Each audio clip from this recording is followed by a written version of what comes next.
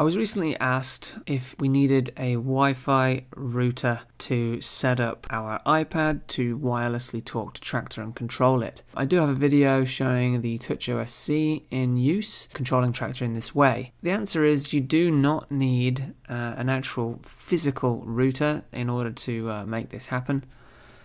You can literally set it up straight from your Mac in the Wi-Fi settings. So head on into the Wi-Fi settings, make sure they're on, and then create a network. Literally just type any name you want, such as Traktor Network.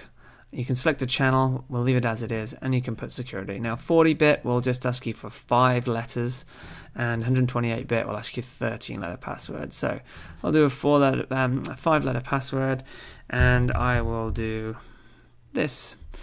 And the same password here, and then create.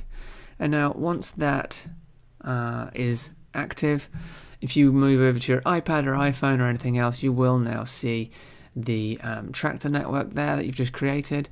You can connect to that using the exact same password you created, and that's how your two devices talk to each other.